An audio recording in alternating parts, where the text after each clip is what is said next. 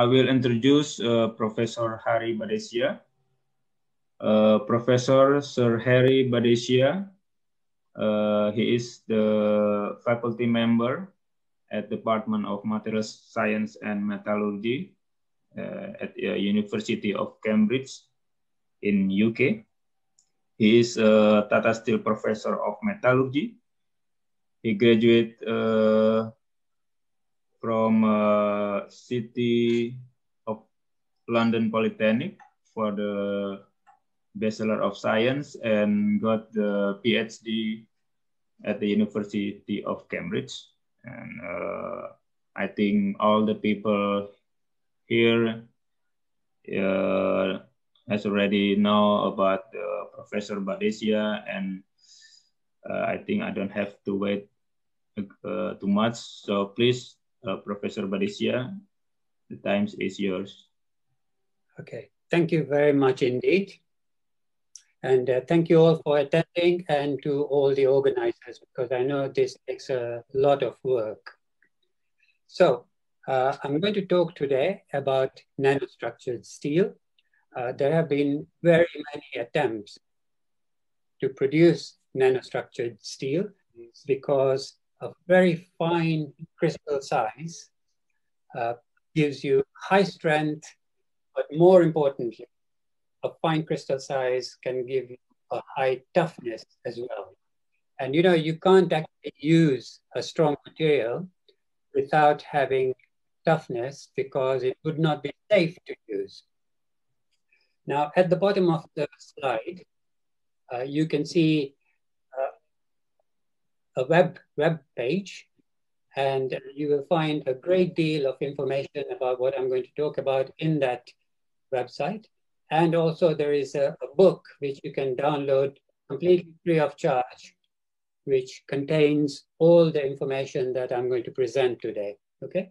So there's no charge, you can just download it freely. So first of all, I'll start off by showing you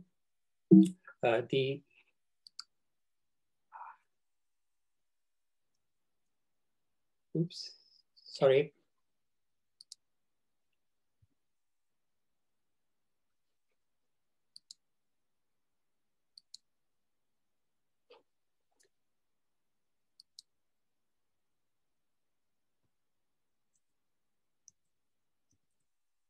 Strange.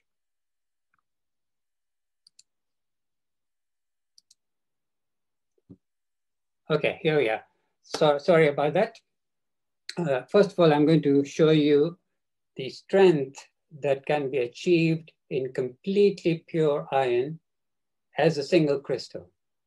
Okay, so these experiments were done a very long time ago, 1956, where we are looking at the strength of single crystals of iron. And you can see that it's easy to achieve a strength of something like 14 gigapascals. That is an enormous amount of strength. The theoretical strength of pure iron is approximately 22 gigapascals.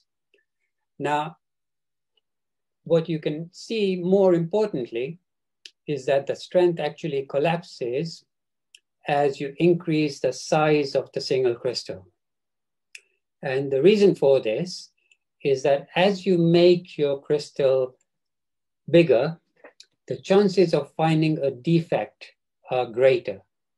So here we have an almost perfect single crystal, whereas when you increase the size, you tend to get defects which reduce the strength of the material. So the strength of a single crystal will collapse when you increase the size. And you'll see later how this applies to, for example, graphene and to carbon nanotubes and so forth. They all suffer from exactly the same problem, that as you scale up the size, the strength must collapse, okay? But even in this regime, the strength is actually very high. It's of the order of 2 gigapascals.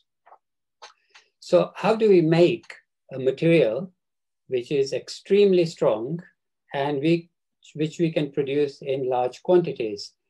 Well, in this case, the strength collapses because of the higher probability of finding a defect when you make the single crystal bigger. But when we get into this kind of regime, it's possible to actually strengthen the material by introducing defects. So here, for example, is a commercial material called Cypher, which has a strength of 5, and see that it's extremely ductile. And remember what I said, that you can only use a strong material if it is safe in design. That means you need fracture to be ductile and a process in which energy is absorbed. In other words, it must have time, and you stretch it out into 2 kilometers. That's the amount of deformation that has been put into this material to achieve a strength of 5.5 gigapascals. And if we look at this material on an atomic scale, so this is what we call a field, and basically are boundaries which have been introduced by deformation, cell boundaries. So by reducing the grain size to an incredibly small scale, length scale, you make the material strong, 5.5 gigapascal, and its strength is insensitive to size. This is the graph that I showed you earlier about single crystals, and you can see it's very sensitive to size. This is not. So again, this is almost 30 years old, and you can buy this material commercially. But the disadvantage of introducing strength by deformation is that you necessarily limit the form of the material. By form, I mean the shape of the material. So in this case, it is in the form of very, very thin wire. And just to show you, the length, the dimensions of this wire is actually finer than the thread that we use in men's stock. The dimensions of a thread, the thickness of a thread is measured in terms of denier, which is the weight in grams of 9 kilometers of fiber. And men's socks are 50 denier, women's stockings are 10 denier, and the steel wire is 9 denier. All right, so it's an extremely fine wire, and it has its uses, for example, in cutting of semiconductors and so forth. But you clearly out of material like this. So whenever we introduce strength by deformation, we will have a problem that we can't get the shape of the object as we might desire. Now, many years ago, carbon nanotubes became a big news story. And the reason was that, the strength of the 30 gigapascals, and this is essentially the strength of a carbon-carbon bond. So this is also the strength of graphene in the plane of the sheet. And the modulus is 1.2 terapascals. So that is 6 times the modulus of steel. So these numbers are extremely impressive.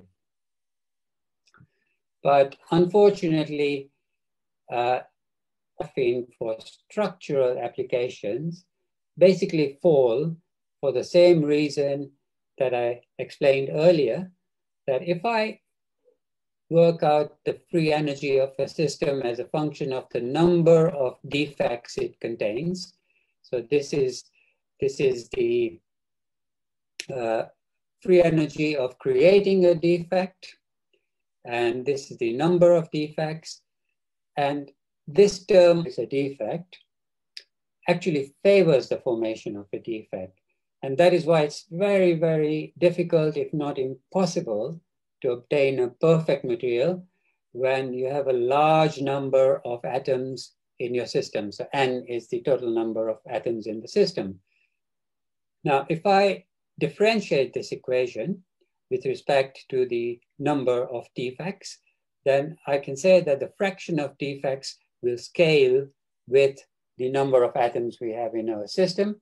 And therefore, whenever we make a large material, it will not actually be defect-free.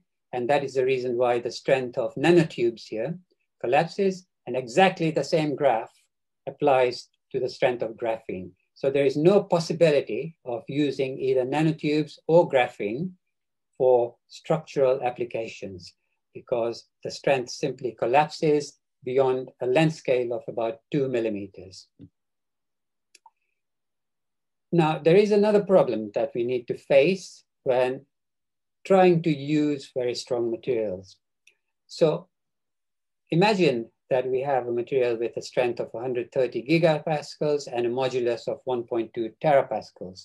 If I actually load that material to 130 gigapascals, then the amount of stored energy inside the material is greater than in dynamite, okay? And because the modulus is very large, the detonation velocity of a fracture would be much, much greater than in dynamite. In other words, your material, if you load it to 130 gigapascals, will fail explosively. So it's not a safe material to use because once you break a carbon-carbon bond, there is no energy absorbed at all in the material. So it has more or less zero toughness in both graphene and in carbon nanotubes. So just to summarize, when we try to produce strength by deformation, the problem is that we limit the shape to wires or to very thin sheets. And if we attempt to make materials perfect, for example, the single crystals of iron or the carbon nanotubes or graphene, then thermodynamics tells us, very elementary thermodynamics that we teach to first year undergraduates, tells us that the strength will collapse as the size increases. And in the case of nanotubes and graphene, it's of the order of 2 millimeters. So we are not able to exploit the strength of any of those carbon materials, nor of perfect single crystals. So to summarize, what I want to do is I want to design a bulk nanocrystalline steel, which is very strong, tough, and cheap. Now, this is very easy to say. So I want to explain to you what I mean by bulk and by strong and by cheap. So this is a picture that I took in the oil sands mines in Canada of a very large truck for transporting oil sands. And just to show you the scale, this is just one tire from that truck, okay? And that is me over there, so you can use that as a magnification marker. So I want to be able to make very large engineering structures out of any nanostructured steel that I design. Now, what do we mean by nanocrystalline? Well, we've got to match the scale of a carbon nanotube, for example, when we talk about the crystals inside the steel. What do I mean by cheap? By cheap, I mean, look, we waste a lot of money in buying bottled water in plastic bottles, which are transported over long distances, whereas tap water is perfectly okay. So if you are willing to pay for bottled water, then weight for weight or volume for volume, we need to make our material as cheap as bottled water because you are able to afford bottled water even though you don't need it. So these are my criteria for a steel which would be useful and with which we can make large engineering structures. Now, I explained at the beginning that the reason why we want very fine crystals is because as we reduce the size of the grains, the strength goes up. And at the same time, we expect the toughness to go up because you will deflect a cleavage crack as it propagates across the nanostructure. But there is a problem which arose from early research on nanocrystalline metals. And I illustrate that here. So this is a stress versus strain curve for iron, which has a grain size of 2 micrometers. And this is the stress strain curve for iron, which has a grain size of 0.2 micrometers. And you can see that here we get a plastic instability as soon as we exceed the elastic limit. So this material would not be safe to use, okay? So the problem with getting very fine grain sizes is that you lose the ability to avoid a plastic instability when you pull the material. And that is because you lose the ability to work harden the material. Plastic instability only occurs because the material lacks work hardening capacity. And the reason why we lose work hardening capacity when you make your crystal size very small is because dislocations and so forth, they sink into the grain boundaries, and therefore you're not left with any mechanism of work hardening. So if you design a nanocrystalline metal, you've got to introduce somehow a mechanism of work hardening. And these are the 4 criteria that are essential if you want to make a nanocrystalline material which is useful. First of all, there has to be something which introduces a work hardening capacity. When you make the material and you want to make large quantities, there will be some heat released by the material, and you need to be able to store that heat inside the material. Otherwise, the temperature of your material will rise during manufacture, and therefore you will lose your nanocrystalline structure. One way of avoiding this heating problem, and we call this recalescence, is to reduce the rate of change during the process of manufacture. And I want to make this structure without any deformation. So I want to produce it by phase transformation. And the lower the temperature of transformation, the greater the chance of achieving a fine structure. So I'm going to create this structure by using a phase transformation which minimizes the amount of heat production. It has a work hardening capacity, and it transforms at a very low temperature. Now, how can we store the heat inside the material instead of releasing it so that the temperature of the material rises? Well, there are many ways in which we can change the crystal structure from the parent phase, which is austenite in the case of steels, to low temperature phases, which are usually ferritic. One way is supposing that this is the structure of austenite, okay? So the atoms are arranged in a square pattern here. And I want to change it into a different pattern. In other words, I want to get a phase transformation. Then that can be achieved by a deformation which is driven by a free energy change, right? So notice that there is no diffusion required in this process. And that's important because we want to produce the structure at a very low temperature in order to get a very fine length scale. But if that happens, then there is a change in the shape here. We started off with a square, and now it has become a parallelepiped. And bear in mind that this is happening inside the bulk of steel. So there will be a lot of strain energy created, which basically reduces the heat of transformation. And so your steel doesn't heat up when the phase change happens. So this is a real effect. And I'm going to show you this for the case of the austenite to bainite transformation. So this is a sample which is polished completely flat, right? And what you see here are austenite grain boundaries at a high temperature. And I'm going to allow it to transform into bainite.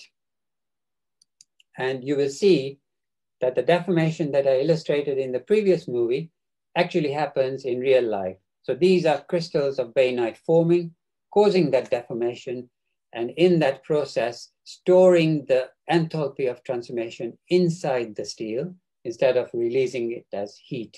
Because if it was released as heat, then the steel temperature would rise quite significantly and you would not get a nanocrystalline structure. So focusing again on the bainite transformation, I'll explain to you in the next slide the basic mechanism by which bainite forms, okay? So imagine that bainite forms exactly like martensite. That means there is absolutely no diffusion and you get a thin plate shape because that is the shape which minimizes the elastic strain energy. But bainite forms at a temperature where carbon can move. So very shortly after that martensitic transformation, the carbon partitions into the austenite and precipitates as cementite. And that is the structure that you observe as bainite. Now, I don't want cementite because I want to produce a very strong steel. And a very strong steel, if you have brittle cementite particles, they will reduce the fracture toughness. So I want to cut the reaction at this point, okay? So I want only ferrite and austenite in my structure. And it's very easy to stop the reaction from proceeding beyond this point. We add approximately 1 weight% of silicon inside our steel. That stops the precipitation of cementite, and we are left with a beautiful structure. This is just ferrite and carbon-enriched retained austenite. So this is what it would look like, okay?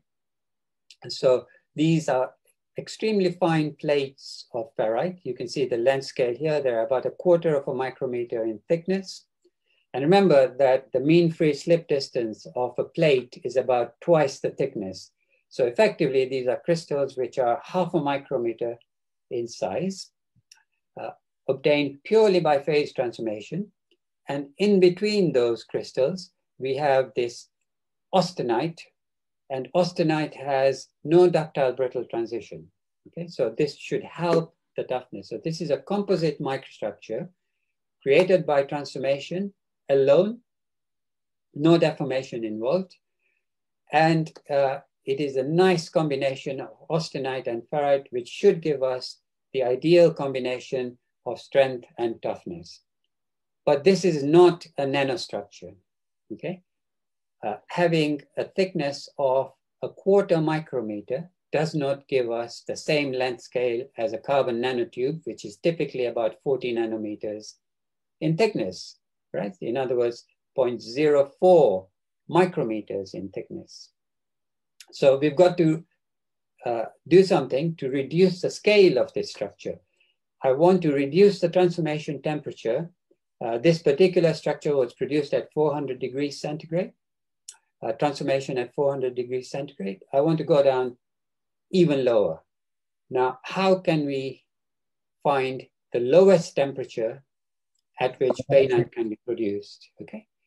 Now, we know a great deal about the theory of the bainite transformation. You can look it up in the book that I mentioned at the beginning. We are able to calculate transformation temperatures using thermodynamics and kinetics. And when I do such a calculation, and remember this scale here is in absolute units, in other words, Kelvin, but this is room temperature, okay?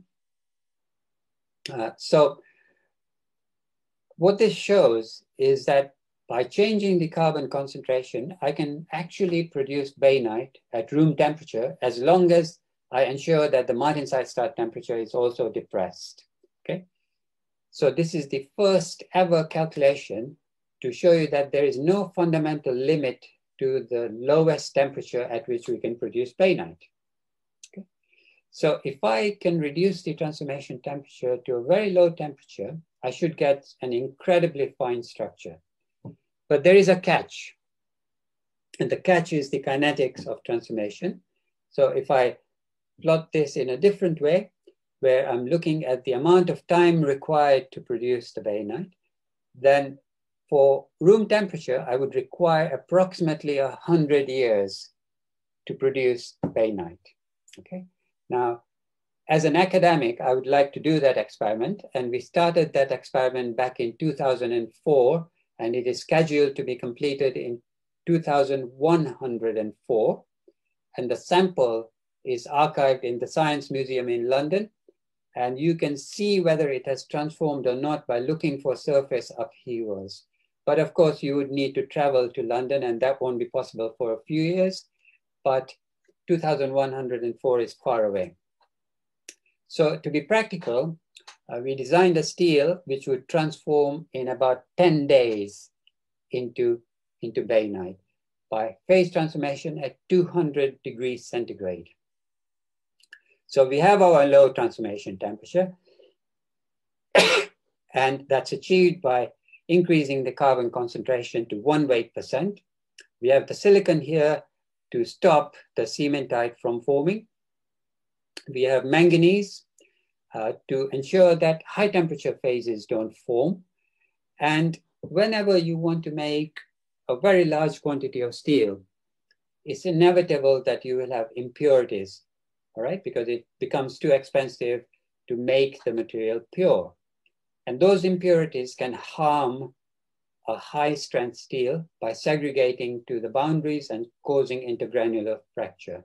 So we add this molybdenum to basically getter the phosphorus atoms, in other words, associate with the phosphorus atoms and stop them from segregating to the austenite grain surfaces.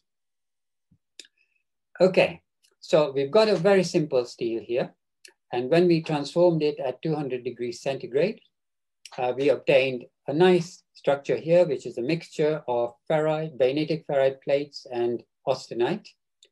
But this is nothing unusual, okay? People who work on steels will see a structure like this. The length scale here is 40 micrometers. But the important point is that this structure is isotropic. In other words, you will get the same properties in all directions. If I now look at an incredibly small region of this structure using transmission electron microscopy, then it might be misleading because it shows all the plates aligned in one direction. But this optical micrograph shows you that it's actually an isotropic structure in 3 dimensions, okay? Now, be ready for the next micrograph.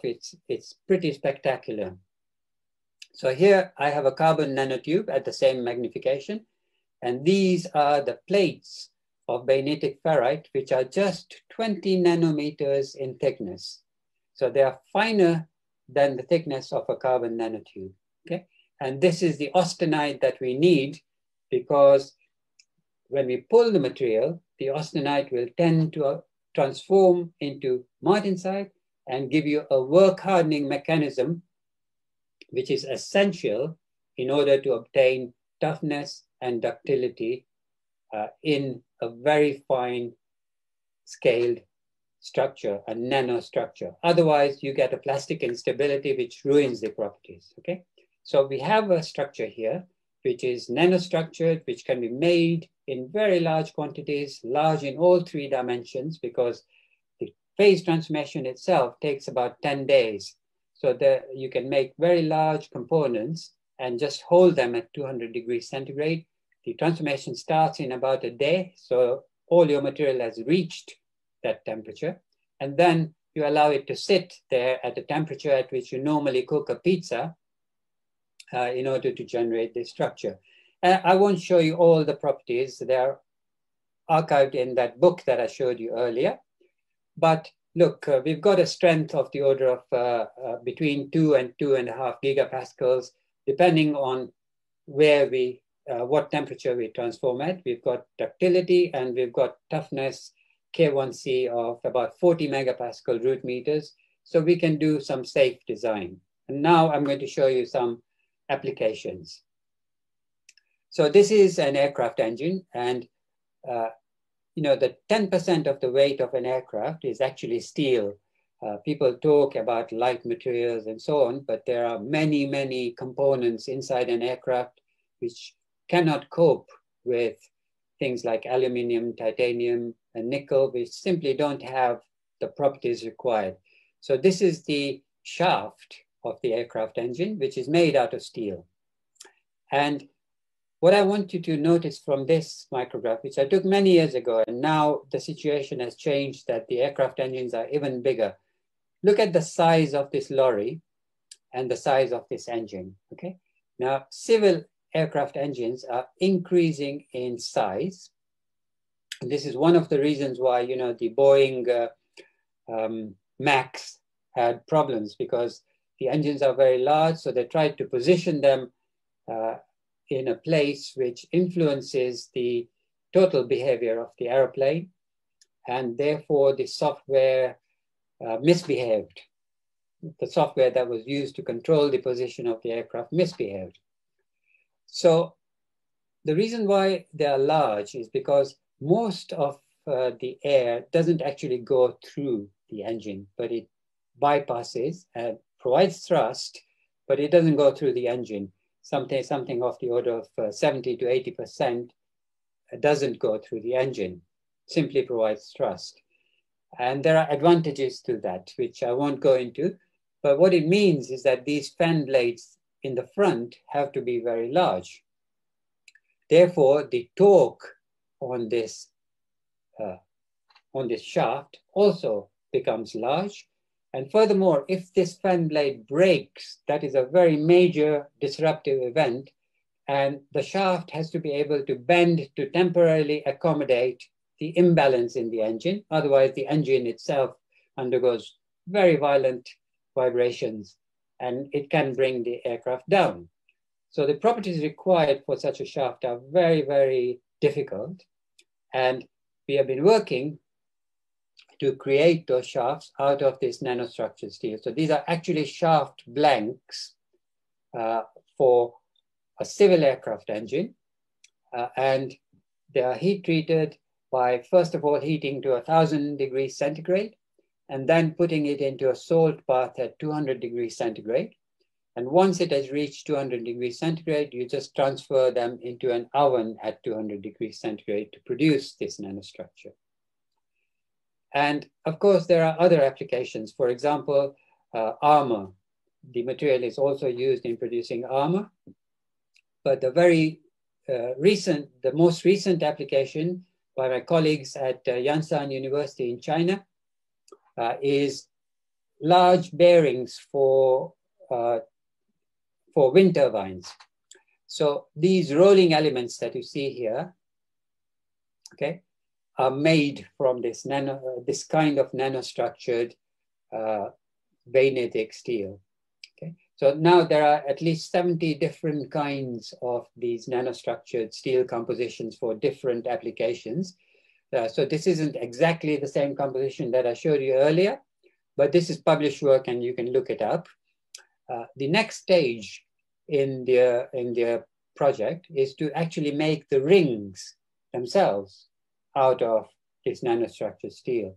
And remember, these bearings undergo contact stresses, which are of the order of 2 gigapascals, periodic contact stresses, okay? So as the bearing rotates, every time a rolling element goes over a ring surface, there's a contact stress of 2 gigapascals.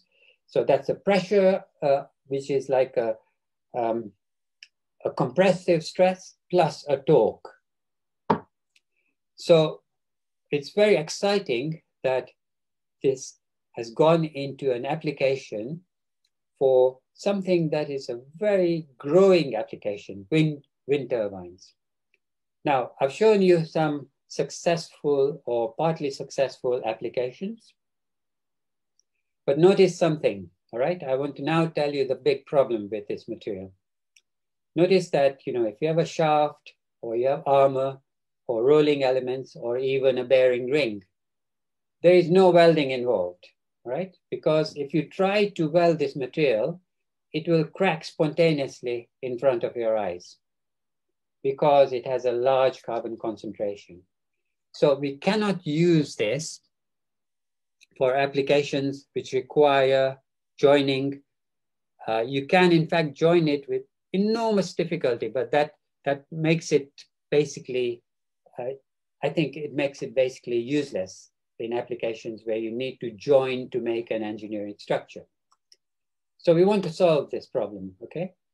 There are applications which don't require welding, but there are many more which actually require welding. So we want to design a steel with an impossible combination of properties. So similar properties to the nanostructured bayonet, strength greater than 2 gigapascals. We want a large ductility, and we want a toughness and a Charpy impact value at minus 40 degrees centigrade of 30 joules. It must be weldable, right?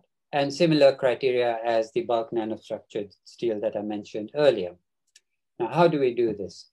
Well, many years ago, one of my students did this experiment in a 1 weight % carbon steel, where he quenched to martensite and found these cracks in the plates of martensite during the quenching itself.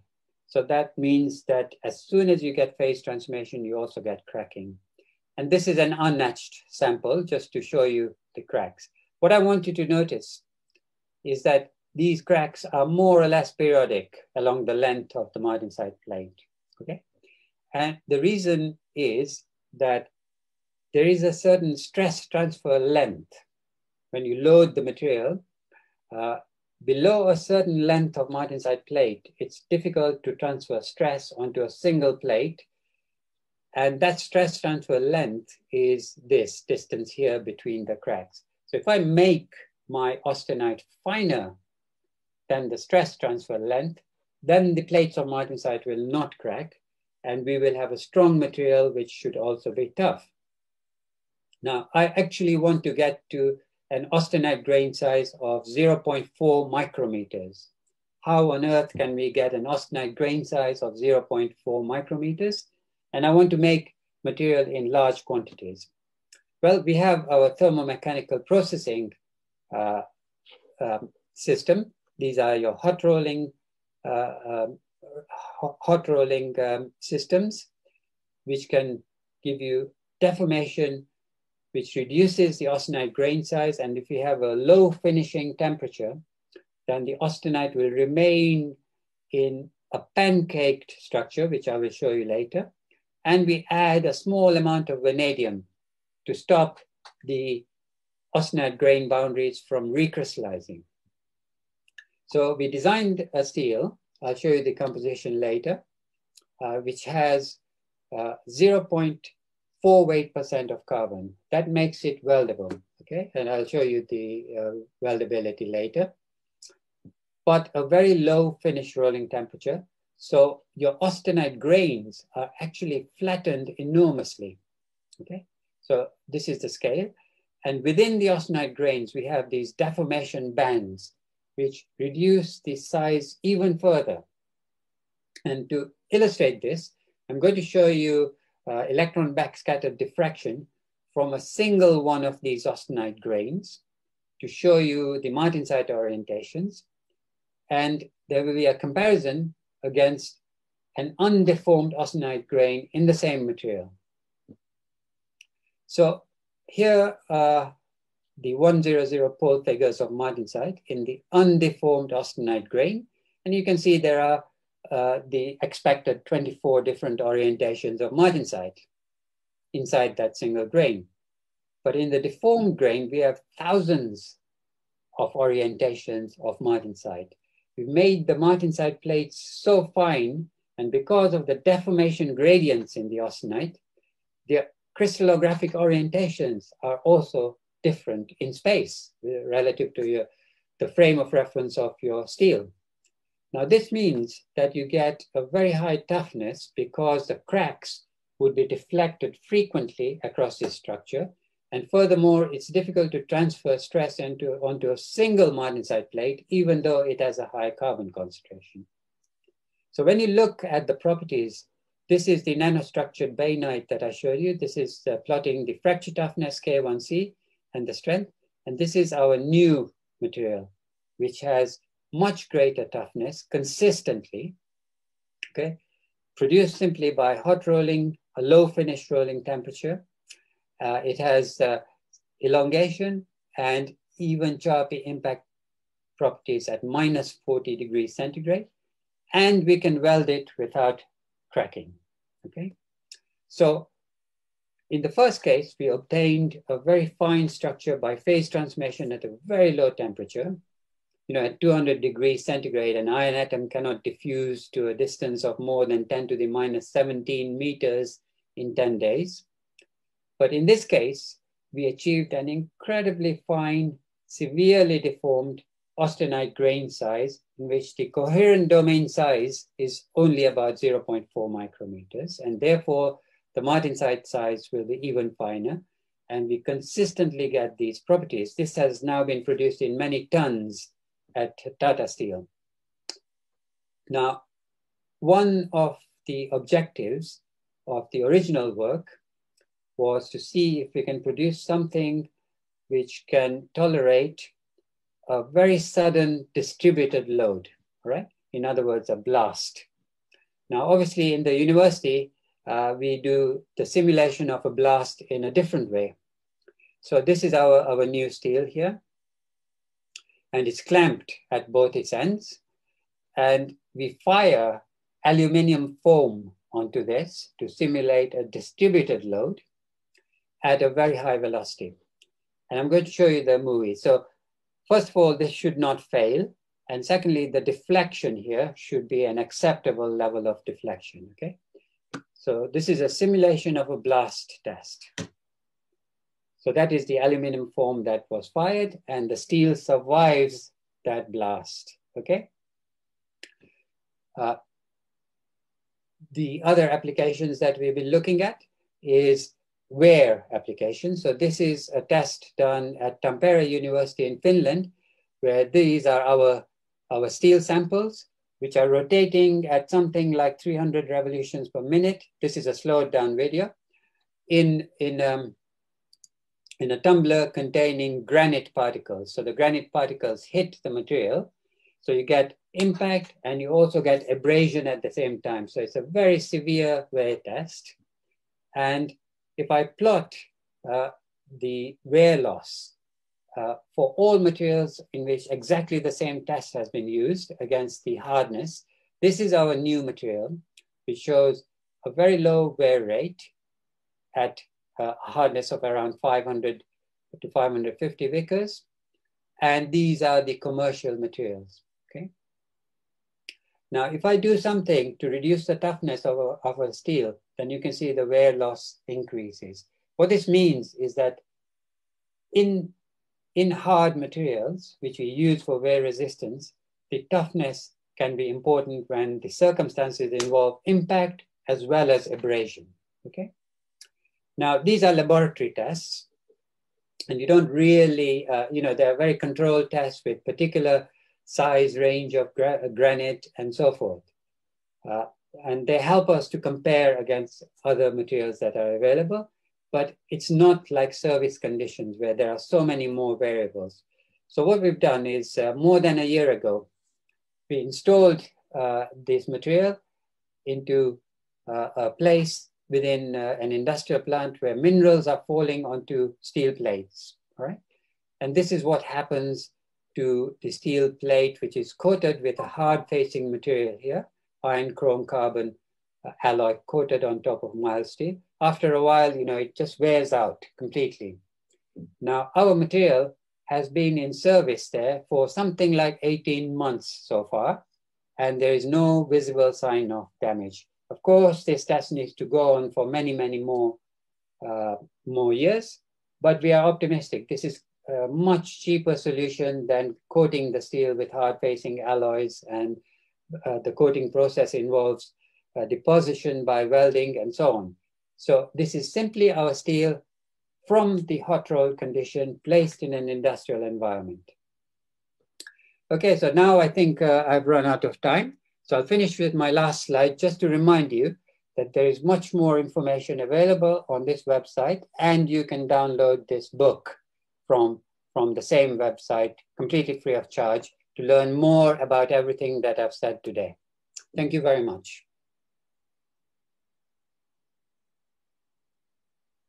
So thank you, Professor Bhadeshia.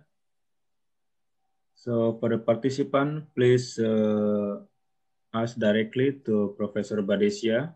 Just unmute or you can write on the chat box. Maybe we have a question from, can you read the chat box, Prof? Yes, I'm just opening it. So let me let me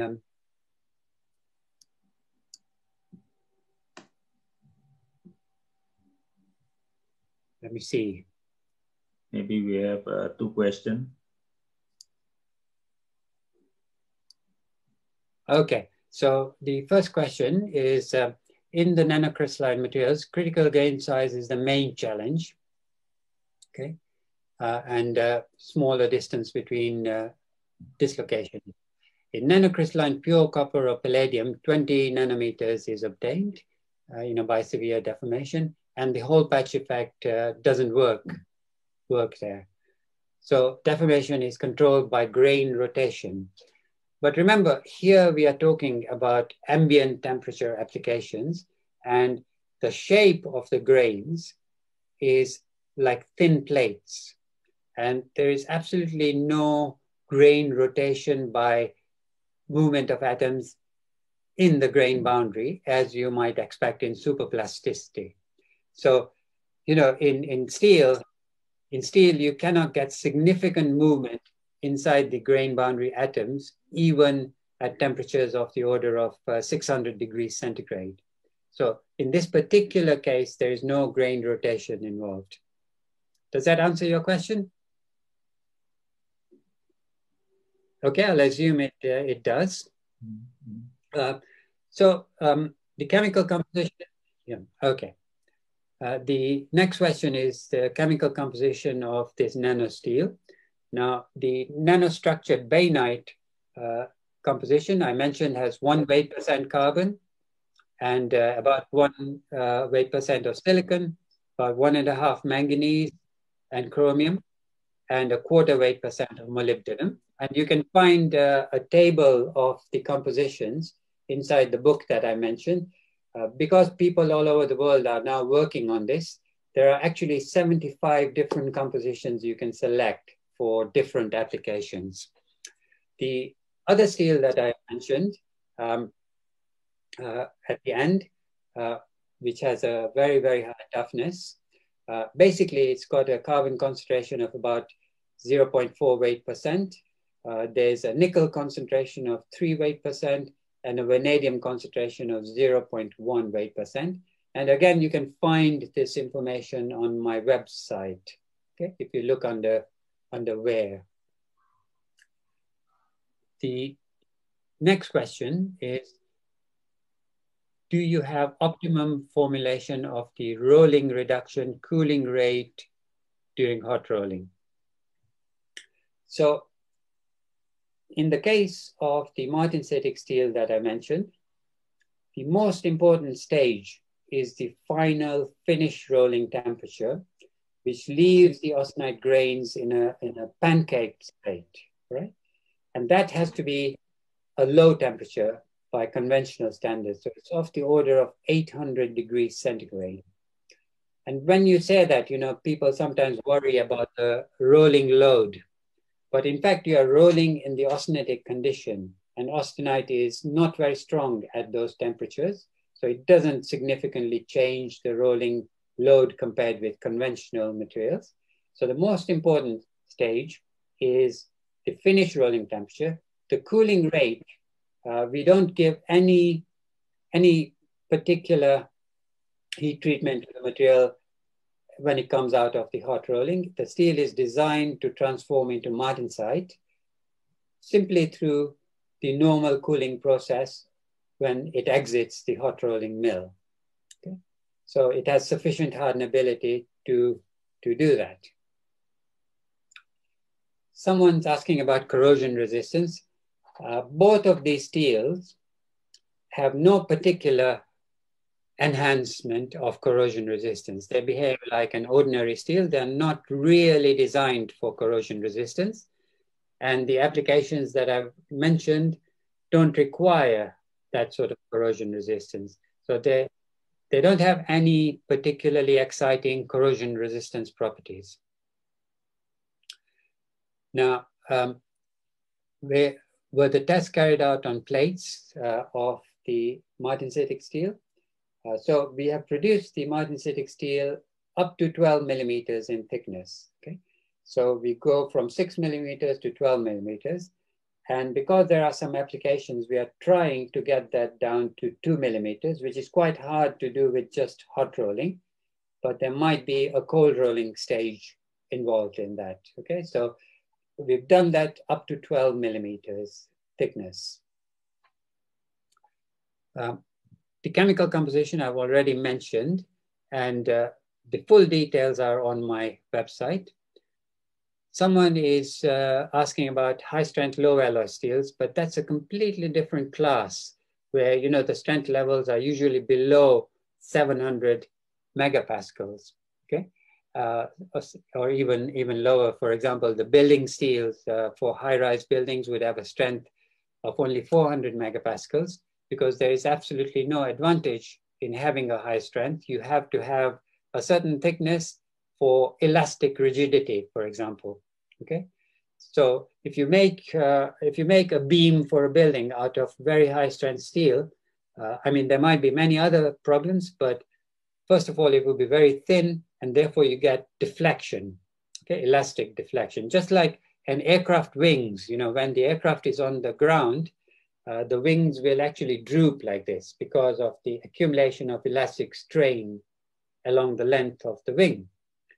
In high-rise buildings, that's a much bigger problem because the wind can make the building rock, okay? So on my website, if you search for T101, the Type A 101 building, you'll see that from the 96th floor, they suspend a 90-ton steel ball, which is there to damp the vibrations of the building, without which you would get a 1 meter movement on the top floor. Okay, so now the movement is less than a millimeter because of the damping system. So you cannot exploit high strength in all applications. You know, bridges, etc. They need properties other than just strength and toughness. You know, the elastic properties also matter. There's a very good question on hydrogen embrittlement. And yes, the nanostructured bainitic steel, if you pump in hydrogen, it loses its toughness, okay? So the sort of applications that we are dealing with, you do not get that hydrogen embrittlement problem. But if you do, for example, electrolytically charge it with hydrogen, then there is a clear problem like many other steels which are strong, okay? The hydrogen embrittlement problem becomes worse as the steel becomes stronger.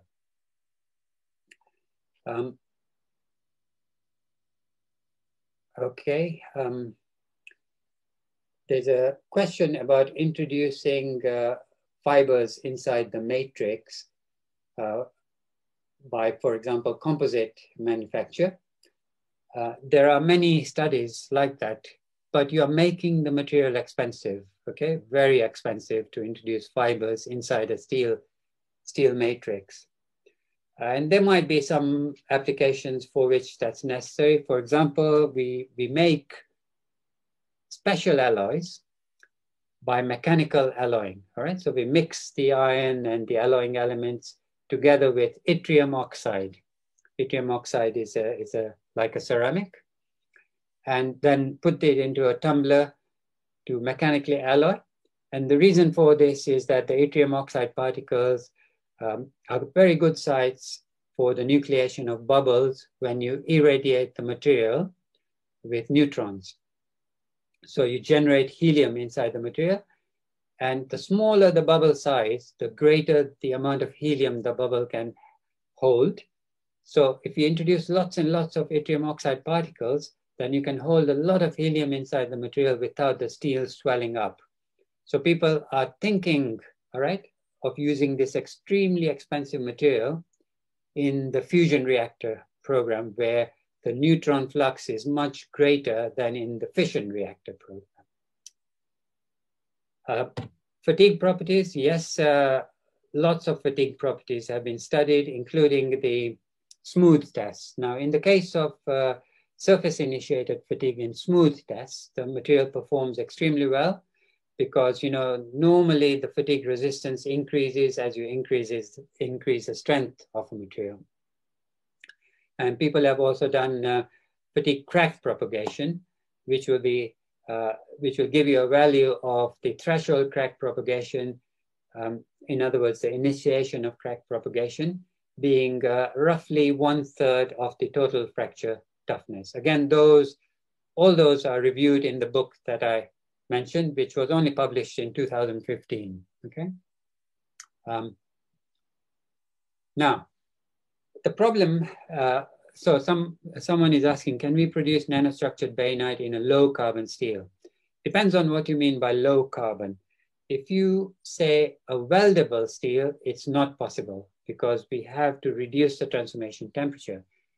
Now, we investigated the possibility of using a low carbon concentration and increasing other alloying elements like manganese to reduce the transformation temperature. But there is a fundamental difficulty that the martensite start and the bainite start temperatures are predicted to merge, right? So you completely lose the bainite transformation. Again, that is discussed at length in my book, but you cannot suppress the transformation temperature just by using substitutional solutes. So I think the best you can do is of the order of 0.6 weight% of carbon. And there are, within the list of 75 different compositions that people have been working on, you will find something with 0.6 of a weight% of carbon. The main factor controlling ductility in the nanostructured bainitic steel is the austenite. And what you need is that the amount of austenite should be sufficient for percolation. In other words, if I start inside the austenite at one point, I should be able to travel through the steel only going through austenite, right?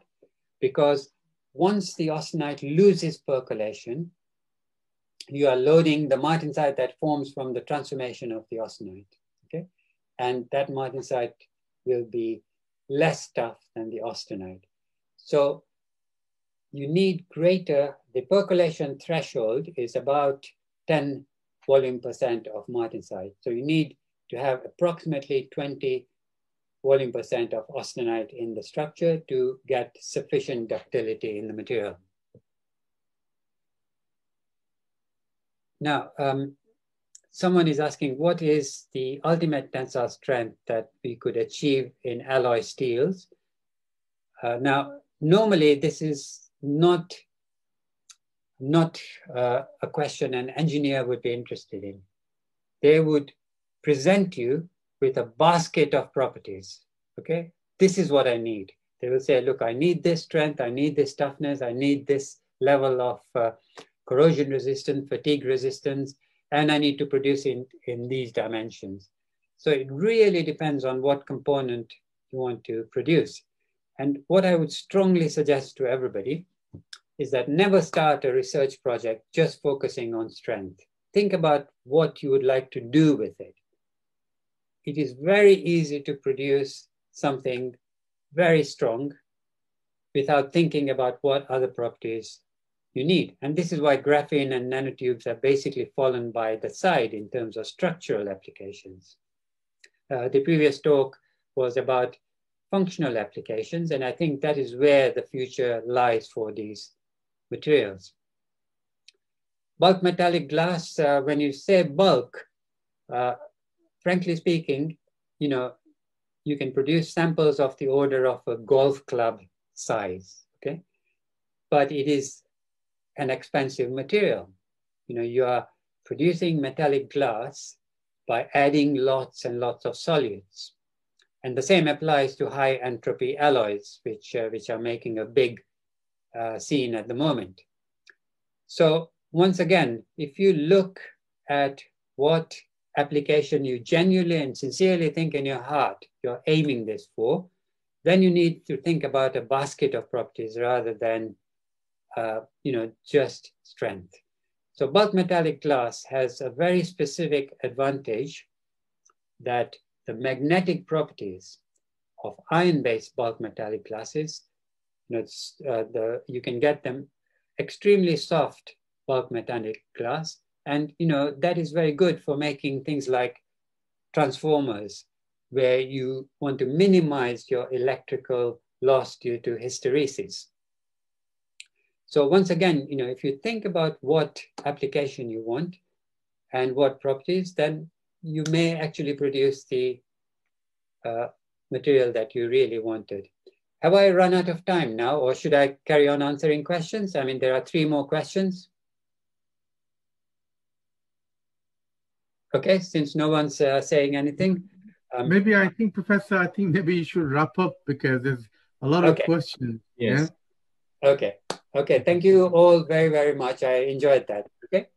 Okay. So thank you, Professor Bhadeshia, for your excellent and inspiring presentation.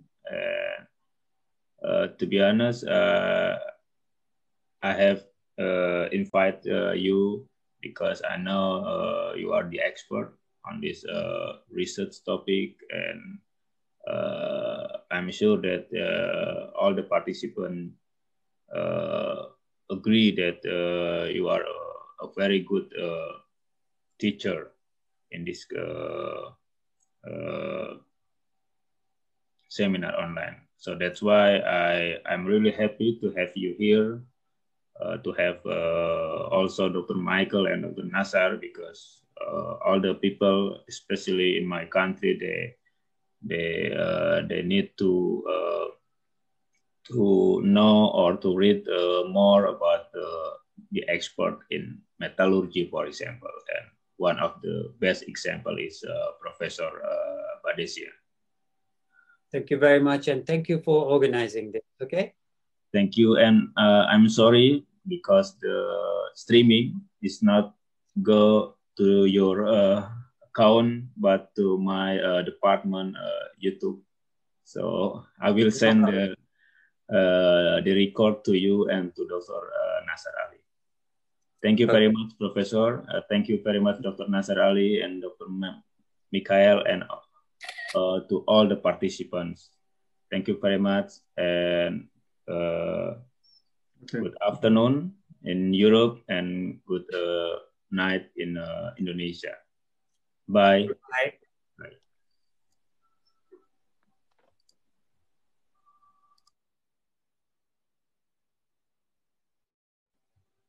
Thank you, Dr. Michael. Yes, thank you very much. So it was very interesting to have this exchange, and also I had some ideas on this steel, because it's always good to listen to other topics, because then you get something and so on. And if there are any things which are followed up, if there are interest or ideas and so on the research or the innovation exchange, like in Europe, we have some tools and things which can be used as experience, and then you have your own, which are you are using mainly, but one can always pick some ideas from other places. Okay. So thank you very much, Dr. Michael, once again, and for sure I will contact you in the future, because especially in my department, I try to motivate my colleague to initiate a collaboration between our department and another colleague in Europe, for example. Yes, great. So thank you very much again. I will close this Zoom meeting in 5 or 10 minutes. So if you need the e-certificate, please fill in the Google form, and then we will send the e-certificate to you, and maybe to Dr. Mikhail, and I will also ask to Professor Bhadeshia. If you don't mind, please send us your PowerPoint by email, so the participant will get the e-certificate and also the PowerPoint of the speakers. So please don't forget to fill in the Google form, and I'm waiting in 5 or 10 minutes before I close this Zoom meeting. Terima kasih. Wassalamualaikum warahmatullahi wabarakatuh.